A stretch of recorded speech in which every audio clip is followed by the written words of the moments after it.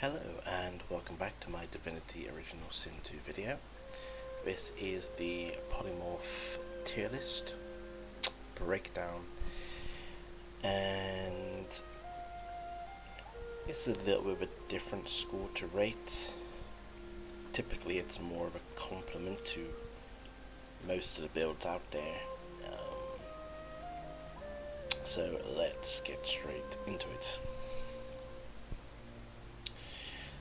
So this is the most number of skills that I put into the Divine Tree, and I don't really think there's too much discussion to be had, because their strength speaks for themselves.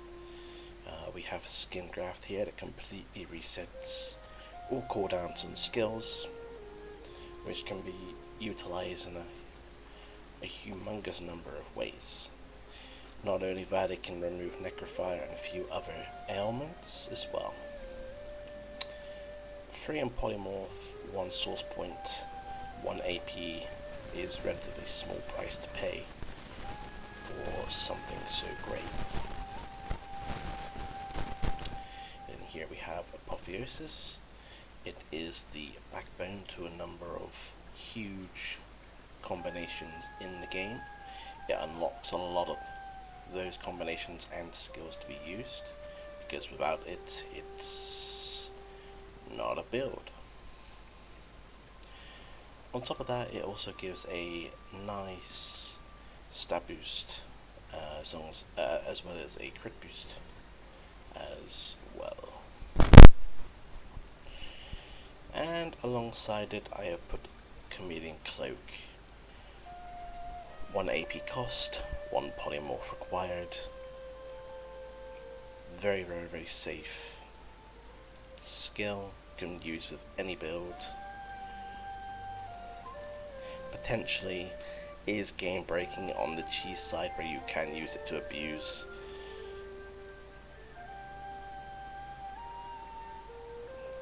Gained AP on turns whilst the enemy does absolutely zero. Extremely flexible. Can use a number of skills whilst in stealth. Some other skills do gain damage bonus whilst in stealth as well, so it has so many uses, can be used in so many ways, and is an extremely safe and necessary skill to have on any build pretty much. In the legendary column we have Bullhorns, as you can see. I highly rate this skill because it has a lot going for it. Now in terms of damage, it might be a little bit lower than the typical 2 AP skill. However, what it does trade for that damage, it does offer bleed on targets. It's great for mobility, has AoE potential, repositioning potential as well. If you cast Bullhorns and have Bull Rush, you cannot then be silenced, so you can still use it also. And it's not a weapon skill per se, you could use this with wands and still make pretty good use of it. In the epic column we have Tentacle Lash. A very good single target damaging skill, does 125% weapon damage. Downside, you need Savage Sword to for it to crit. The upside, it doesn't miss.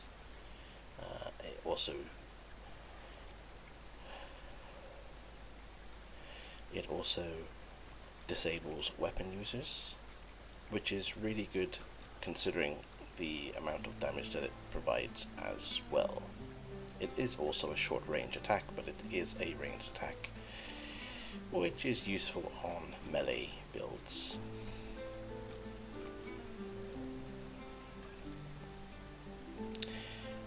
Now, for me, out of the 4 mobility skills that you have in the game,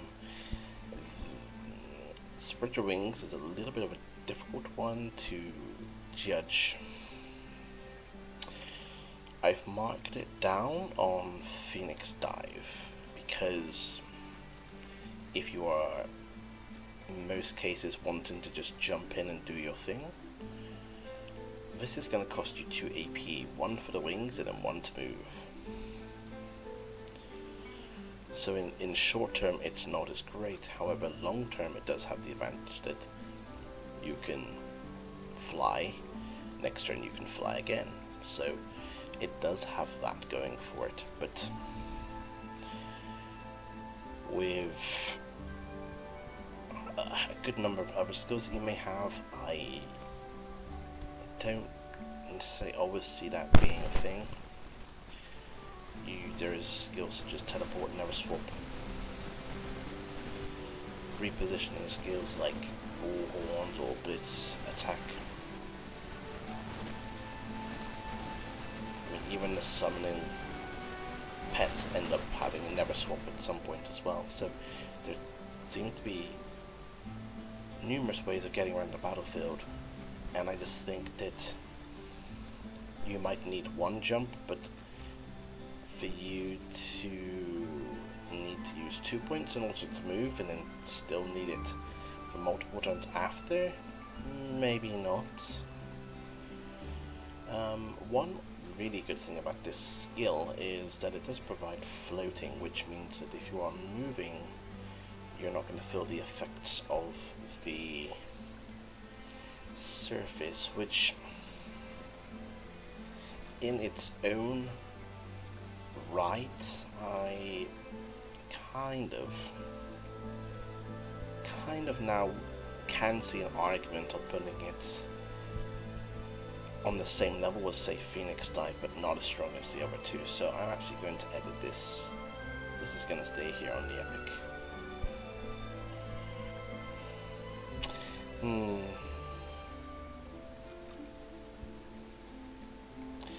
I might have to reconsider my Phoenix Dive, because I don't think it's that much better, but I don't think Phoenix Dive is that fantastic either.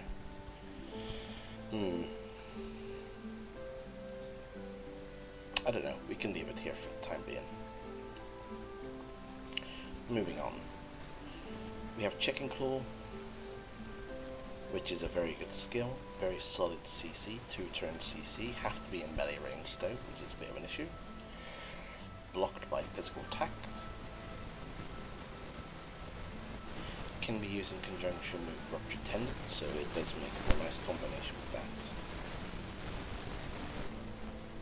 But the downside with Chicken Claw, it is awfully passive, 2 AP for a CC single target.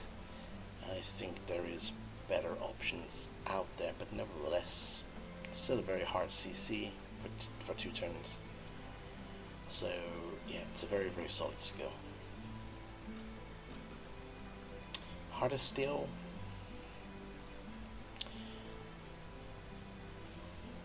Doesn't provide protection, but it does provide a solid amount of armor over a number of turns. Ideally used pre-combat, because it does last for a long time. Can be used in conjunction with Soulmate to provide armor for a teammate as well, so I do kind of like to use this with a summoner.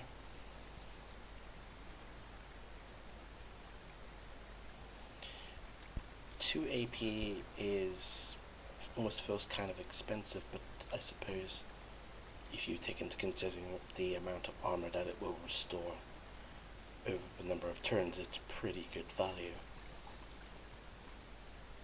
It's a low investment of 2 Polymorph, so it's quite easy to gain. So again, this is a skill you could quite easily consider using. And then we have Spider Legs. Spider Legs at times can be a little bit of an awkward spell to use. It's certainly not as flexible or as usable as something like Worm Tremor. However, it doesn't need a talent to function, as Webbed just goes through everything. it does provide haste for the user when they move over the inwebbed. However, the downside is that it can inweb your own teammates, so positioning is key whilst using this. A severe weakness with this skill is that it's very vulnerable to fire. It only inwebs them for one turn, and also it's awfully expensive to use. 2 AP for one turn of soft CC, and then its own cooldown, then you can use the turn after again for another 2 AP. So AP, I'm not so sure it's that efficient, but nevertheless it is a viable skill.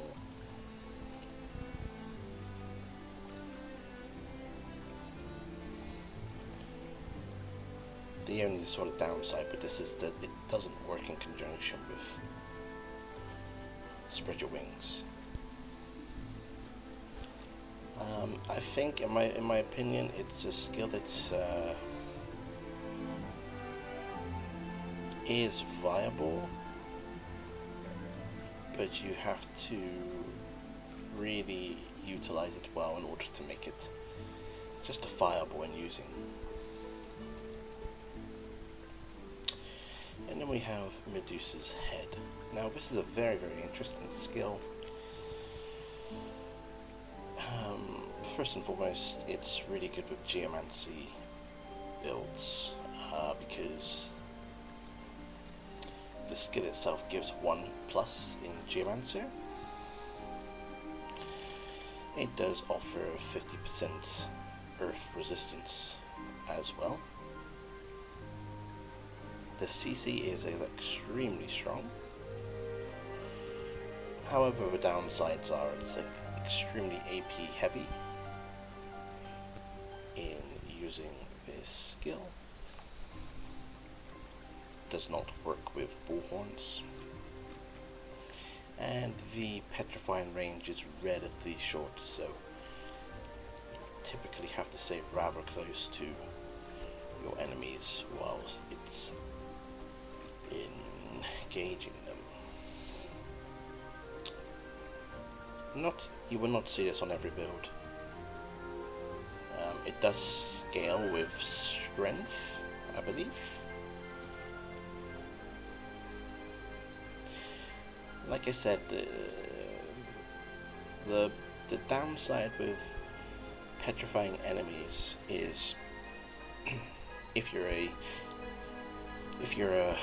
Geomancer, Earth focused party, Poison focused party, it's not an issue because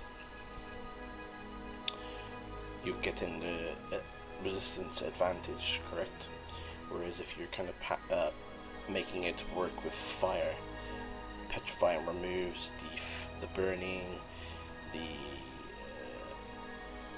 fire resistance as well. So you'd really have to sort of consider how you're using the skill and how it meshes with your party setup.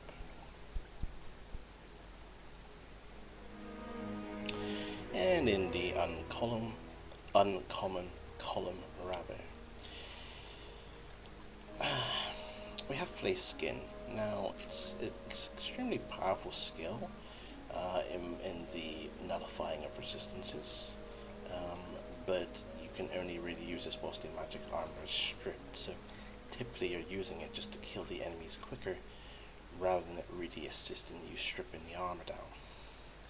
So I don't value it that highly. It scales with strength, so typically you would be using this with a mixed party perhaps, with the strength user using it to assist. It only destroys magic armor. You could say use with this battle mages, but again, I personally don't think it's worth using with such a build or at all, because it's there purely just to nullify the resistances, and the damage is negligible, to say the least. It's not super good. I would put points elsewhere, and I would put memory elsewhere. But again, that's just me.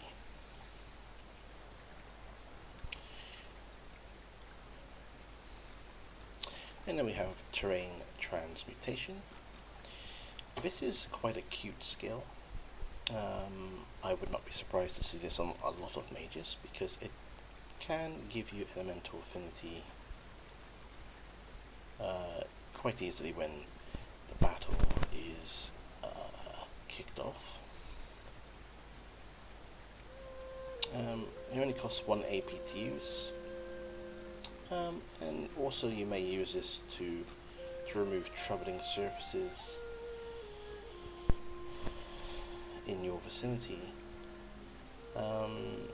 So yeah, this skill would be used by mages typically just to gain out of elemental affinity, more than likely. I would say, depending on your setup, it's a take it or leave it skill. I certainly wouldn't say it was mandatory, but at the same time, I certainly wouldn't say it was a waste of space either. And here we have forced exchange. Now, for me, it's a little bit cheesy for my liking, exchanging vitality percentage with the target. Now, in a way, I suppose this skill is extremely game breaking if you're setting up for it.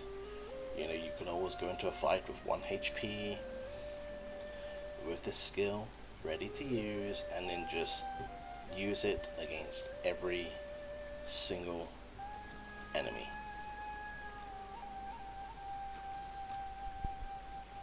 Just strip down the physical armor and switch to vitality.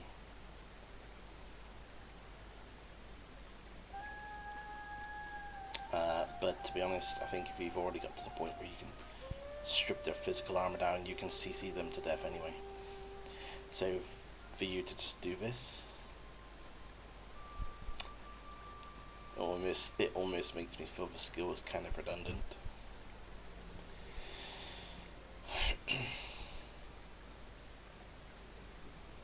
I mean, you can completely play around the skill, get the, you know, you can always strip the armor down in however way you see fit. You can always cast everything on the edge like this says, do a switcheroo, and you're back to full HP, they're at 1 HP, and then it's a simple kill. But like I said, once the armor's down, CC them to death, not an issue. So I think the investment's quite big for something that you can just work around. You don't need to invest so heavily into this, I don't think so. Personally, not really a skill I'd bother with. I kind of don't like skills like this, but it works, but for me, I just wouldn't bother with it, to be honest, and I'm going to keep it here. Maybe I'm a little bit biased against this, but we all have different tastes, I suppose. And then we hear, I believe it's called Equalize, Vitality and Armor Percentages. I would say this is particularly situational skill. Kind of usable, I suppose, when you're not able to heal reliably, but I mean, again, how many situations are you going to be in where you can't really do that?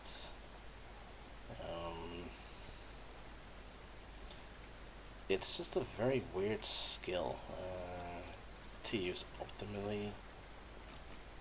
Almost feels like it's so extreme in terms of the situations where you're going to use it. I for 2 AP, I personally would just avoid this like the plague. It's just,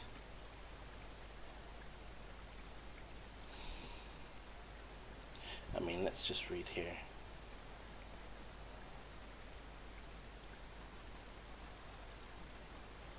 Again, it's a very specific, cheesy kind of build, unstable build. You're going to be using this, maybe, sure.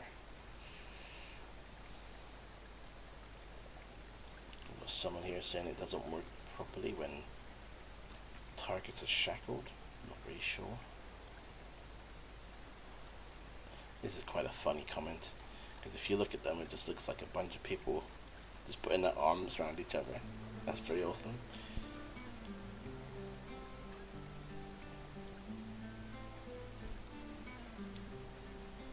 So here it is. I mean, the skill is bad and pointless, but a lot of people disagree.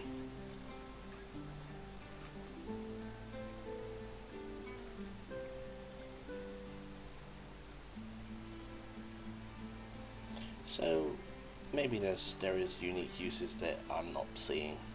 I personally would just avoid this. I think there's just other things, better things to do. So for that reason, I'm putting these skills here, because there's probably a really good way to use them, just not my kind of playstyle. So there it is. There is my polymorph tier listing. Hope you've enjoyed the video.